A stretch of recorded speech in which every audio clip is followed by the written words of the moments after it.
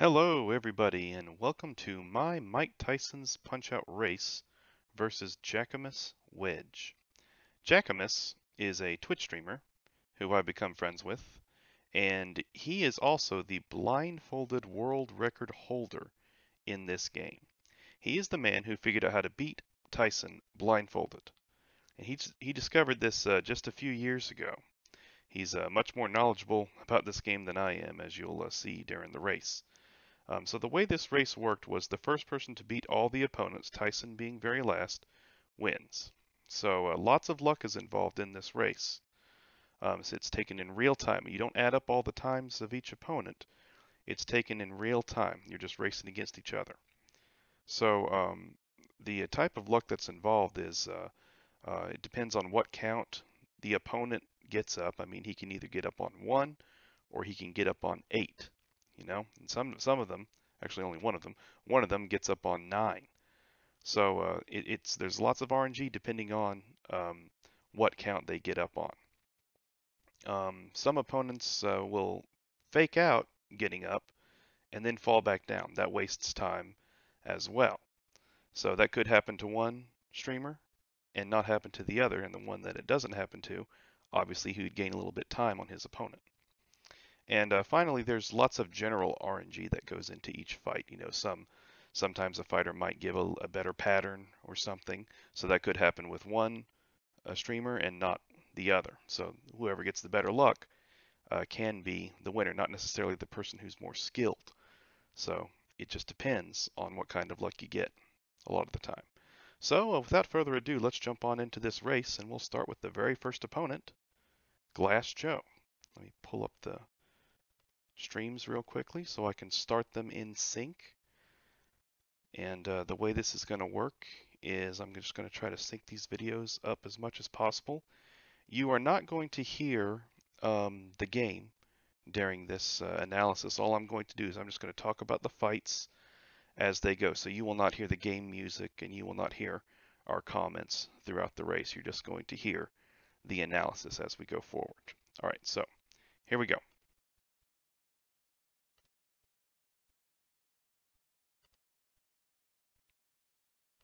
All right, so starting with Glass Joe, as you can see, Coach Crab, that's me, is on the left, and JackimusWedge is on the right.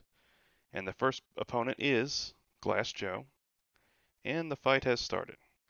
Now you can see we are both using what is called a buffer strategy right here. You are punching him on the earliest possible frame every single time by holding down the A button, or B button, whichever one you're using, and letting go real quickly and holding it down again, so Mac always punches on the earliest frame possible. You do that several times in order to get a 42.00, the fastest time possible. And as you can see right there, Glass Joe on Jackimus's side, he did a little fake getting up.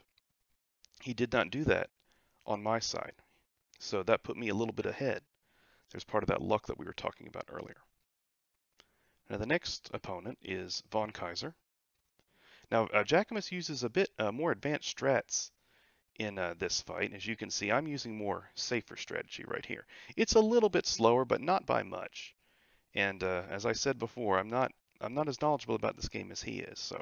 So you'll see him use more advanced strategies throughout the fight. Not just this fight alone, but other fights as well. So you can see that my time, I knocked him down the second time at 31, and Jackimus knocked him down the second time at 29. So he's getting a little bit ahead of me now. As you can see, Mario said fight for Jackimus first. So Jackimus has taken the lead. I was in the lead earlier after the Glass Joe fight, but now Jackimus has taken that lead back. And there is the end of the Von Kaiser fight. 39 seconds for me, 37 seconds for Jackimus. And now we're moving on to the title bout against Piston Honda.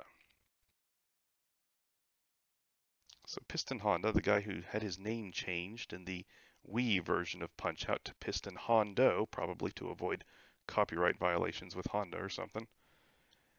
And as you can see, Jackimus is about 1 second ahead at this point. And we both use pretty much the same strategy right here.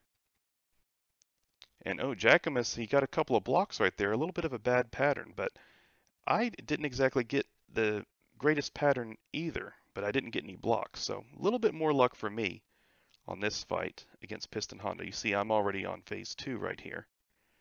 And there's the knockdown of phase 2. Jackimus, you see, he got up on phase 1 for me. If he gets up on phase 1, if you get a star, you can knock him out immediately. Jackimus, he got up on a 2 count. Therefore, it was tougher for him to knock him down in phase 2. And I'm continuing my fight here and knocked him down at 59. Usually a good fight with Piston Honda is about 48 seconds. That's usually a good fight. So we were both a little bit slow on this. And as you see, heading into the major circuit, I have a little bit of a lead right here, about a 15-second lead, I would say. That 15 seconds is in real time, not game time. You can calculate exactly how much the time difference is at the end of this bike run right here.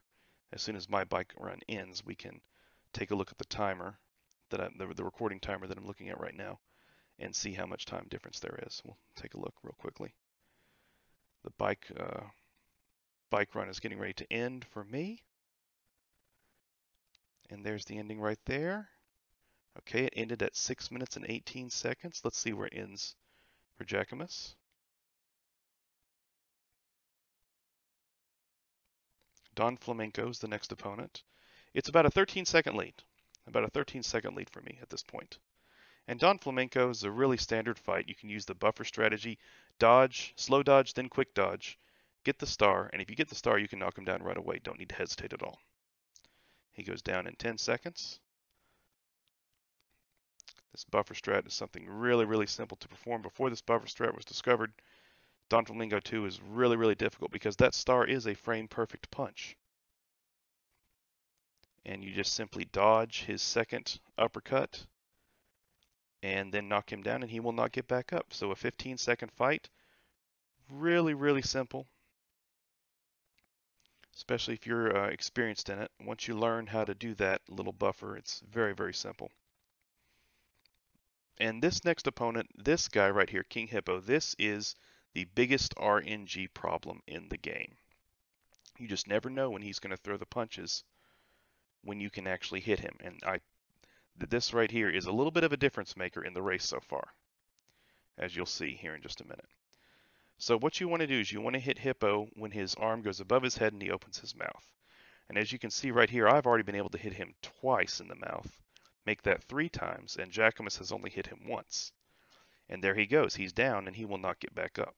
48 seconds. That is an excellent King Hippo time. If you get that time, you got some really, really good RNG. And as you can see, Jackimus over there is not as lucky. He's up to a minute 20. Now he's up to a minute 30. And Hippo is still not cooperating. And finally, he cooperates on that last hit. And he goes down at 141. So Jackimus has a lot of time to make up here. Now the next fight, Great Tiger, very little RNG in this run, in this fight, excuse me. It's a pretty easy strat to execute once you get used to it. You just have to punch, dodge, and then hit him in the gut for a star. And you have to do that multiple times. Then you're able to star him down.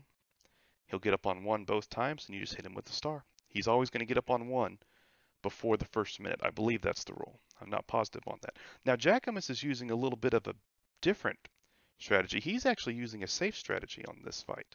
I actually used the more risky strategy. So I knocked him down. I knocked him out in 48 seconds. Jackimus is going to knock him down in I believe it's 54 seconds. So he went with a little safer strategy on Great Tiger. I thought that was a little interesting when I went back and watched this. I thought that he was gonna go for the sinister strats, as we call them. But instead, he went with a little bit safer route. Next opponent, Bald Bull, that I am on right now. And oh, Jackimus was 51, not 54. Okay. Now this on Bald Bull is very, very simple. The 17-second knockdown. Something very easy to execute. The only problem is that very last left punch right there. You have to wait till he drops his guard before you throw it. You have to let go of up, let him drop his guard, and then push up again and punch him in the face, and he goes down. So after he gets knocked down in 17 seconds, you want to hit him with really quick uppercuts. Really quick uppercuts when he throws. Sometimes he'll go into rolling jabs like he did just there for me. as Jackimus finishes up the 17-second. Oh, Jackimus did not get the 17-second knockdown. A little bit of an error in execution right there as he went down at 25 seconds instead. He did not let go of up for long enough or something. I'm not exactly sure what went wrong there. And Jackimus did do something interesting right there. I've never seen that gut star before that he did right there. That was really interesting. Like I said, he is much more knowledgeable about this game than I am. And rounding out the not King Hippo, rounding out the bald bull fight, he is the guy with that little animated GIF you see right there. One of my favorite opponents in this game. We actually get to see him twice in this game. We'll find him again later on in the run. And he's a little bit different later on, a little bit harder. In some ways he's harder, in some ways he's actually a little bit easier as well. Jackimus finishes up the fight. I believe that's it for him at 132. Is that it? Yep, that's it. Okay. So as you see, I'm still going in with a little bit of a lead into the world circuit. And once again, we'll see exactly how much this lead is as soon as the running scene ends. Okay, there's the running scene ended at 11:21 on the timer. Let's see how much of a lead I have exactly. Now on Honda 2, it's a standard buffer strat. Looks like I increased my lead a little bit. You want to do 20 right gut punches, 10 left dodges, 9 left gut punches, and then he'll go down, and that's it. So the lead's about 25 seconds right now for me in real time. I'm doing my left dodges right now. Now I go to my left gutters again, he'll back up. And then boom, you punch him in the stomach. If he goes down, he'll back up to start his hurricane rush or whatever you want to call it. When he starts charging you, if you're able to knock him down with a gutter, he'll stay down, and that's it. And you got him at 1 minute and 99 hundredths. Jackimus is using the same buffer strategy, as you can see.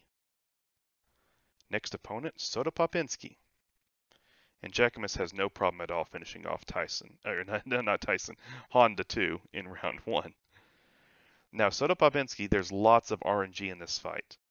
We'll have to see how well he cooperates. And what you want to do is you want to get him down. You hold down block and you get him down low like he's going to throw an uppercut, but then he'll pause. If you're able to hit him with a gutter right there, you can then nail him with an uppercut and he'll go straight down. So you want him to not throw those hooks right there. Don't throw the hooks. Throw uppercut. You want him to come down like he's throwing an uppercut. And Jackimus is doing the same strategy right there, as you can see. Got him down in 21 seconds. I believe I got him down in 23 on my first knockdown. And that's it for me. And I'm not sure what Jackimus is doing right there. He threw an uppercut. I'm not sure if he's trying to fix RNG or try to get good RNG or what. That might be a safe strategy that I'm not familiar with. It seems like it wastes time, but maybe it's some kind of thing to get good RNG. I'm not exactly sure. Okay, Bald Bull 2. This is one fight that I was really proud of. This fight went really well for me. Normally, I am not very good at timing these gutter punches, as you can see, because they do require some pretty precise timing. Jackimus finishes up Soda Popinski at 1 minute and 18 seconds, so I'm pulling a little bit more ahead as we keep going. And getting him down at 38 seconds on the first phase, that's exactly where you want him. And this is the guy that always gets up on a 9 count.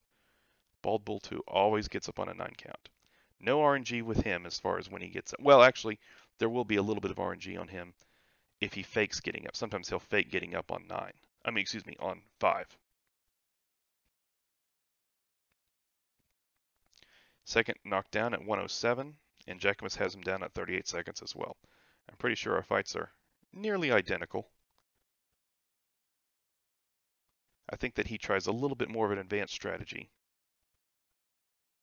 Now, on this last phase, I did get an extra star.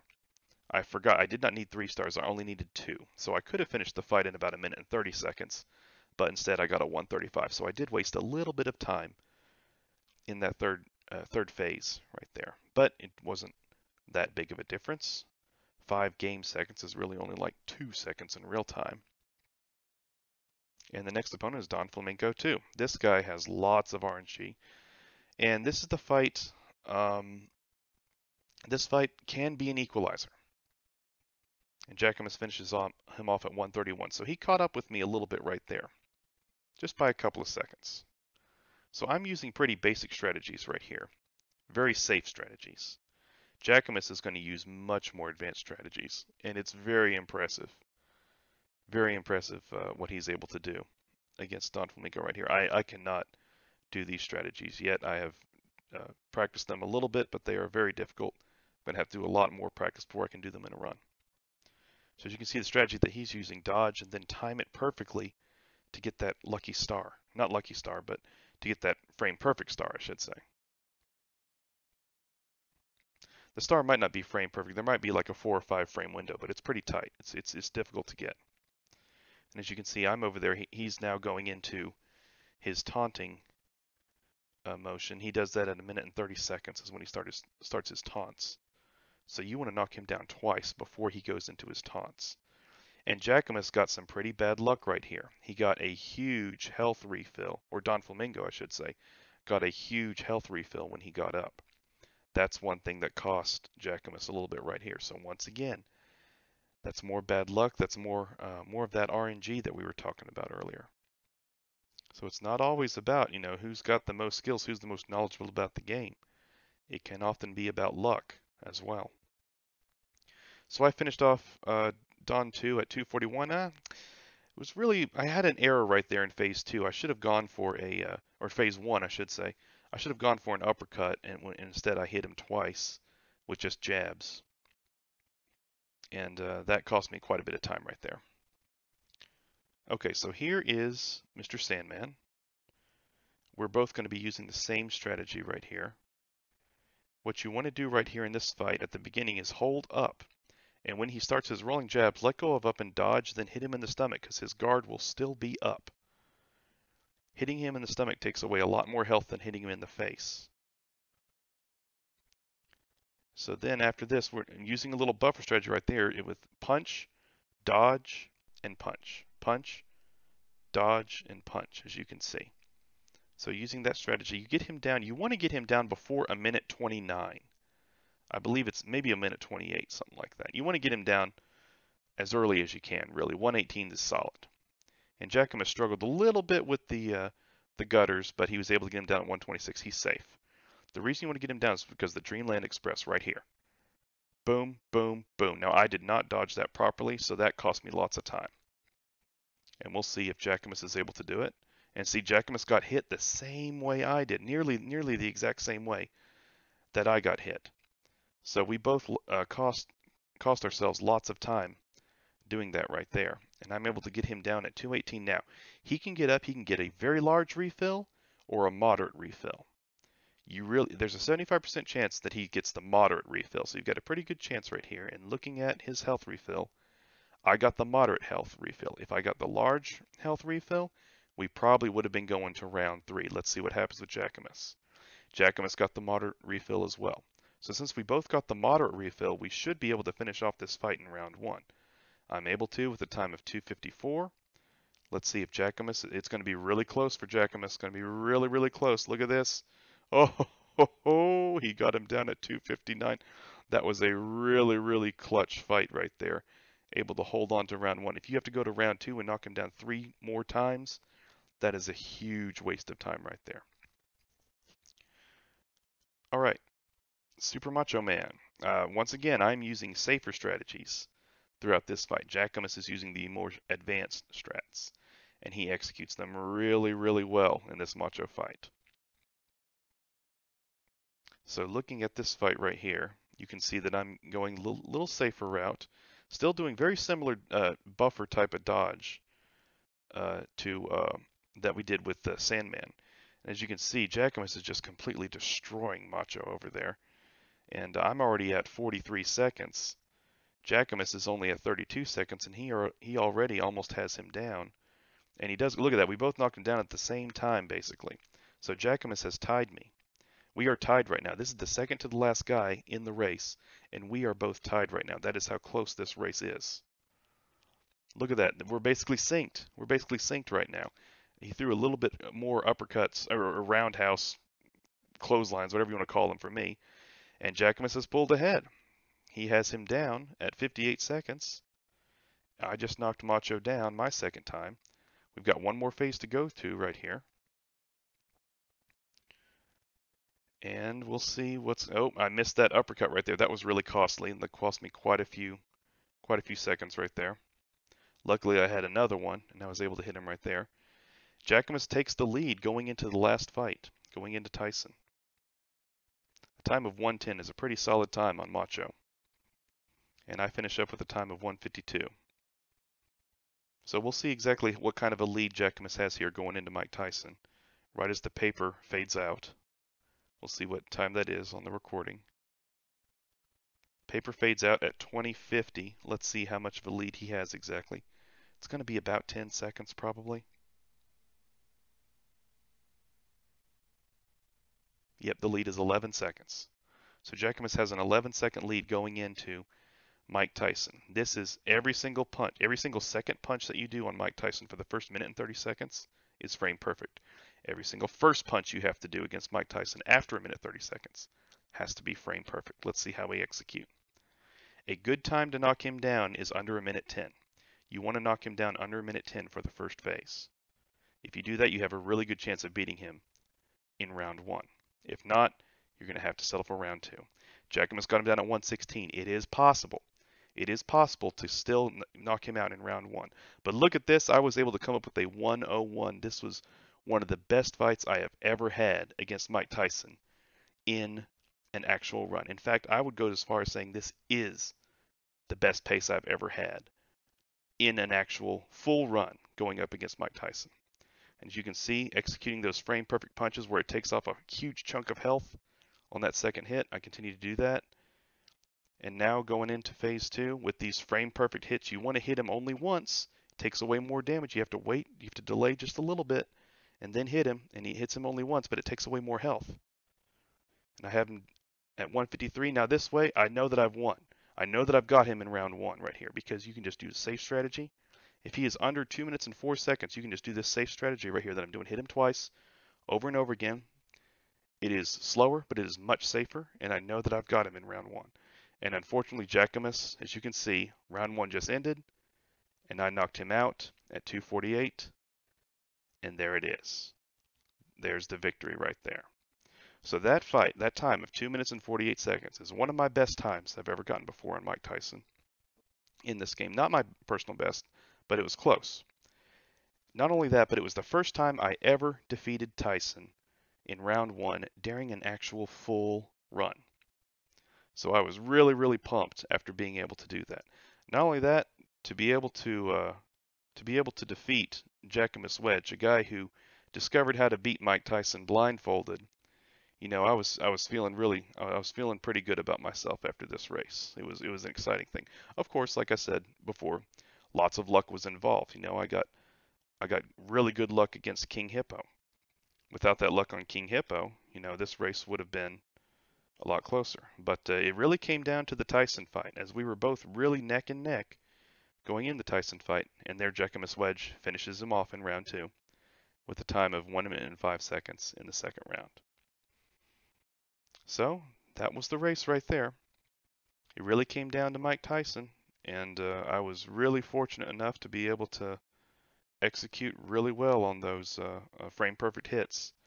And Jackimus, I mean, he did really well against Tyson. I've seen him beat Tyson many times before in round 1, but he just wasn't quite able to do it in this race. So we raced again later, and he did beat me. He did end up beating me the next time that we raced, but it was a really fun race, and it was really exciting. It was so close, and I felt like that this was a really good thing to highlight and put on YouTube. So I hope you guys enjoyed the race. Jackimus and I both really enjoyed it. It was lots of fun. So thanks for watching, and this was Coach Crab 127 facing off against JackimusWedge in Mike Tyson's Punch-Out. Thanks for watching. We'll catch you next time. If you want to follow either me or Jackimus in on Twitch, you can do that. My Twitch name is exactly the same as Coach Crab 127, and JackimusWedge, that is his Twitch name right there as well. So you can follow either one of us at twitch.tv.